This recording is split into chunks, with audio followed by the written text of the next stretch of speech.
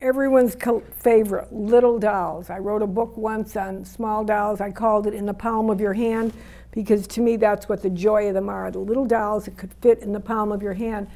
A trend that has remained popular in doll history from earliest time of commercial doll making, right on through the 8-inch Ginnies, the little Alexanderkins of the 1950s and 60s. But these dolls were made in France, our whole little collection there, and they were made in 1880s. Wonderful collection. I have a collector, there is a really famous collector of little dolls, and once he called and asked about a doll, and I said, well, did you notice this other doll? And because he only collected little ones. And I said, well, what about such and such, this other doll? And he said, oh no, that's 12 inches. That is much too big. My little dolls, they're little. So it's interesting, the perception of them. I wanted to show a couple here so you could just really get a sense of how large these dolls are. And hold on 1 minute. Now, do you see how small they really are? This is like a 24-inch doll. And she's a giant compared to these little beauties. And so just kind of help you to gain perspective when you're looking at the size of them.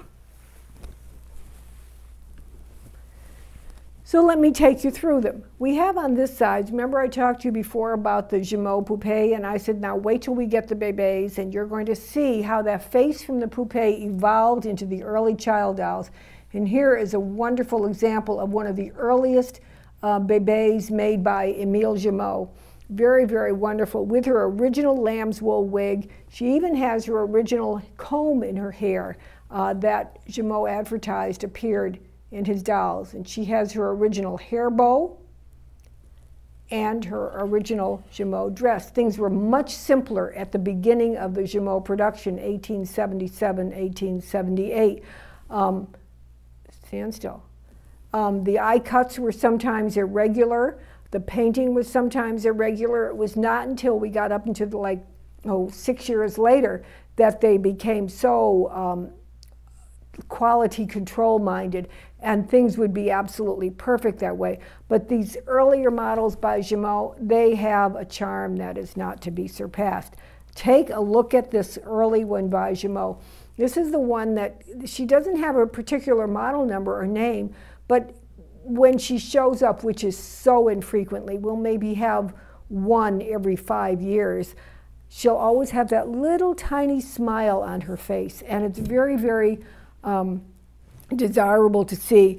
Original costume, wonderful shoes, superb bisque, and if I turn it this way, hopefully the camera can even see how the Jumeau eyes at this point, this is still like 1878, are starting to develop into that great depth of that paperweight quality they have. What a gem. She truly is in the palm of the hand. She's a wonderful doll. I just want to turn these both, I'll turn them backwards now so you can kind of see the back of their costume.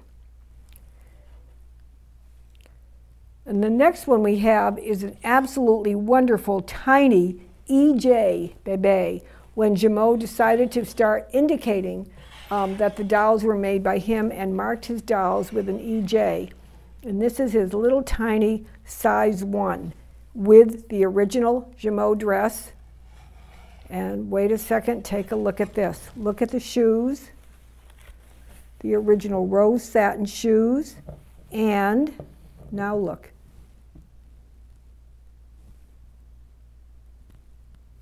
That is so rare and so special to find that. It's absolutely wonderful. I put in this little Jumeau because it is a little tiny size 1 also. And what I loved about it, it has the original signed Jumeau body, original wig, and it even has this dandy little chemise that are little pants, and I've never seen that before. So very, very different to me with the short hair and that pant chemise. This was sold as a little boy to begin with. Absolutely a wonderful piece.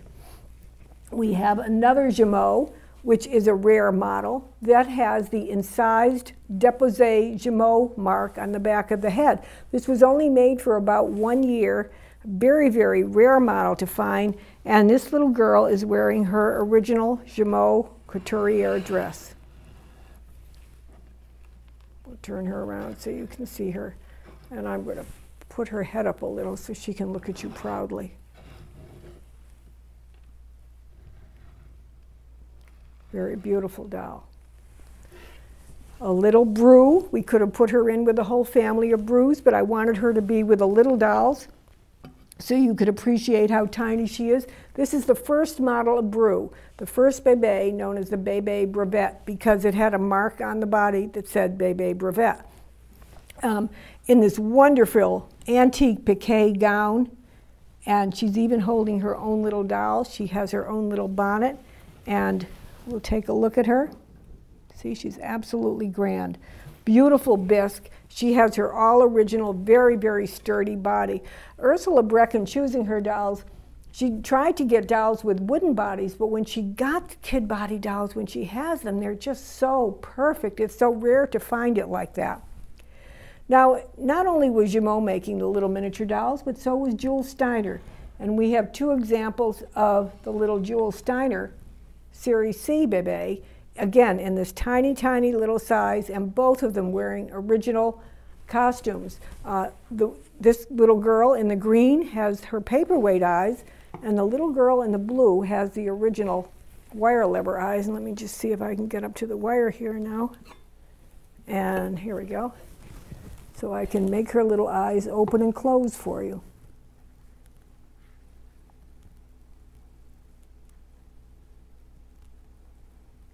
I always think it's wonderful that the Jules Steiner wire-eyed dolls actually have a signature on the back of the eyes. That's J. Steiner, which is wonderful. I want you to see her costume all the way around. Is pretty extraordinary also. This doll is a gem. Can you tell when you watch these sometimes which are my favorites? And there's the back of hers. Just wonderful. And our Monsieur Gaultier made beautiful little bébés also. This one with really rich clarity of the blue eyes that are so extraordinary to find. He always had little plump faces on his dolls, which make them very special. And this one, again, in a wonderful antique costume and holding her own little cobalt blue-eyed doll. Super, super doll. And another of the FG, and this being the earlier one, very early model, with the kid body and bisque hands. Very, very rare to find this body on the Gaultier. You see, Gaultier started making the kid bodies first, just like Brew did, but he very quickly realized it was better to be making them with composition. There was a better market for them, more children would buy them. Consequently, what does that mean? For you as a collector today, this is the rarer model. So these are just all things you want to kind of consider when you're making your choices. I know you wish you could have them all. Everyone would. They're just a wonderful joy. I hope all of you are able to come to the auction and see all of these dolls in person, because they'll be in beautiful settings, and it's such an enthusiastic and happy and wonderful environment to be able to see everything at one time together.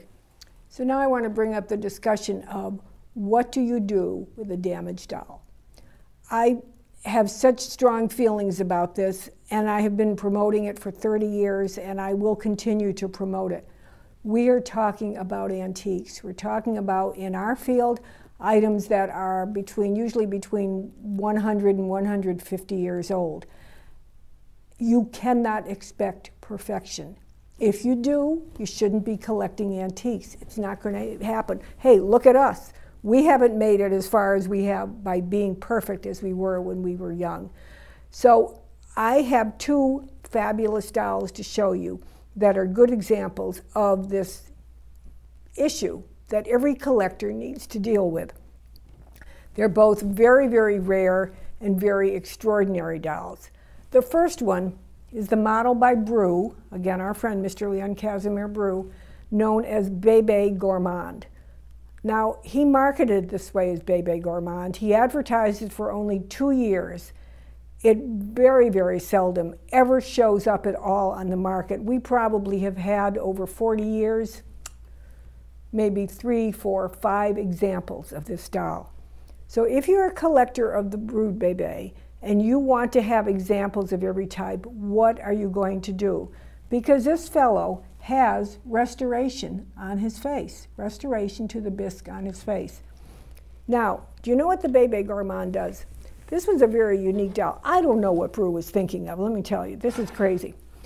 He had an open mouth, and there would be a little tongue, and a biscuit came with the doll, and you put the biscuit in the tongue, and there was inside the kid body, there is metal tubing, and the biscuit would fall through the metal tubing, fall all the way down through his legs, and out the bottom of the specially designed shoe that was made for this doll, the shoe that had a trap door at the bottom.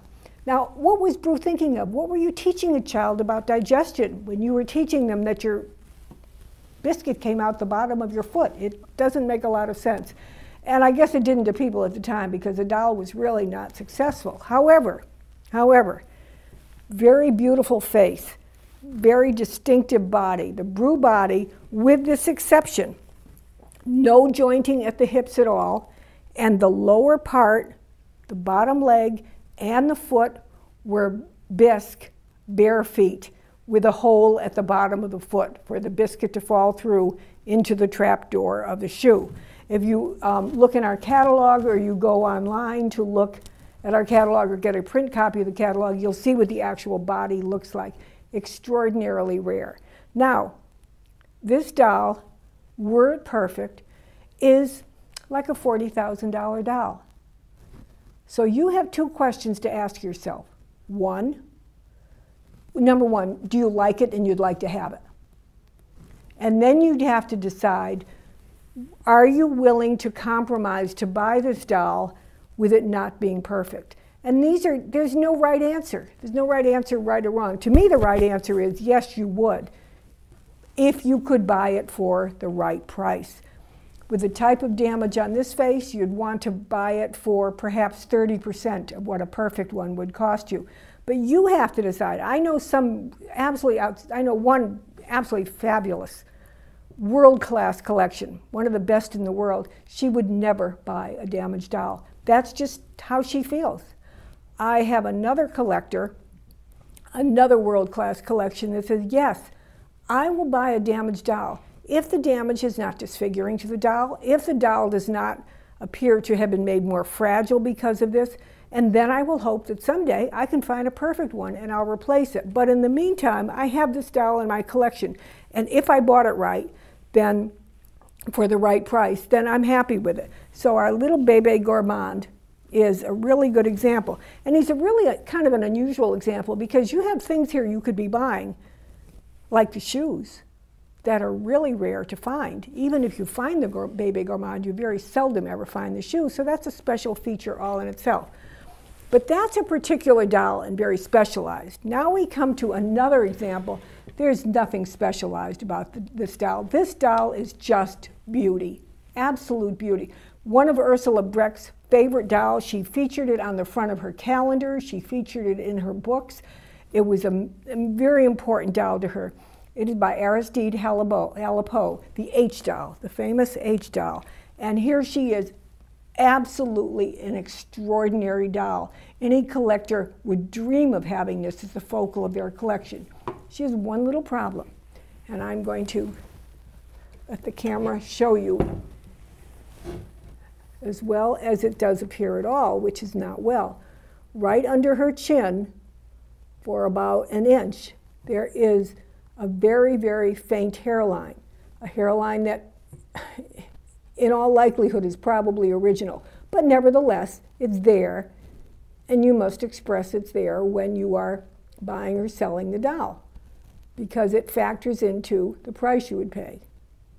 Now, with what I said the points before, one, does the damage affect the beauty of the doll in any way? No, you can hardly see it even when you're looking for it. Number two, is this a doll that you would love to own?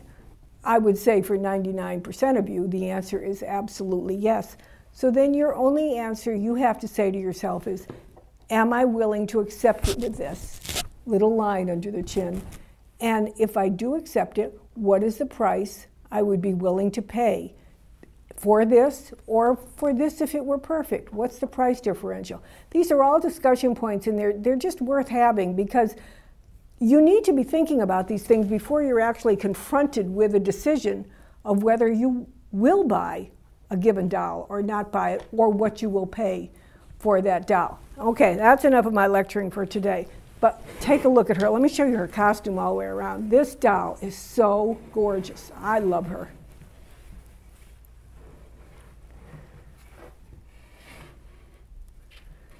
And I know that Ursula Brecht did too. In her calendar, she features her with a big, wide-brimmed straw hat, and we do have that hat, which we will be selling with her also, as well as this one, which lets her little face show a little better. Beautiful H doll.